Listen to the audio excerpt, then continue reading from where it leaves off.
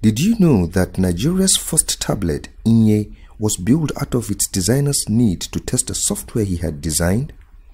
I built software for Android. I started back then in 2009, so I didn't find hardware to test it. Android was new, it was fresh, no products, it was just new, so I realized that there was a market. So initially I solved my own problem, which was to find hardware to pre-install software that I built and test it on, and I found one, and later on it ended up being a product that I wanted to give to the market. In 2009, when Saheed Adepoju went to China to make a tablet to test a software he had designed, he did not know it will become a global brand.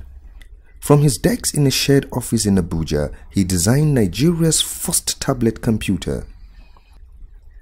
Like Apple and Samsung, he makes his product in China and he is gaining local acceptance. We build locally inclined things into our products. So we have currently just completed a Yoruba keyboard, we've completed an Igbo keyboard, a Hausa keyboard, things that you would naturally not get in the standard tablets.